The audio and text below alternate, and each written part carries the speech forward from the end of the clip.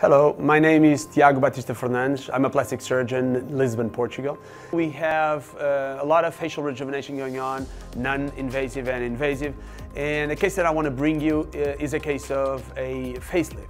So in facelifts, being able to see what's going to happen to the patient, to see what we did, really changed a little bit my own surgical techniques. Looking at these vectors, I realized that the left side of my patient had a little bit more tension than the right side. Eventually, I might be getting some asymmetries being done by myself. Because I'm right-handed, so when I'm on the left side of the patient, I get to dissect easier. On facelift patients, either they're primary or secondary, I consider very, very important to show them this, to show them the evolution that they may have, the type of results that they may have.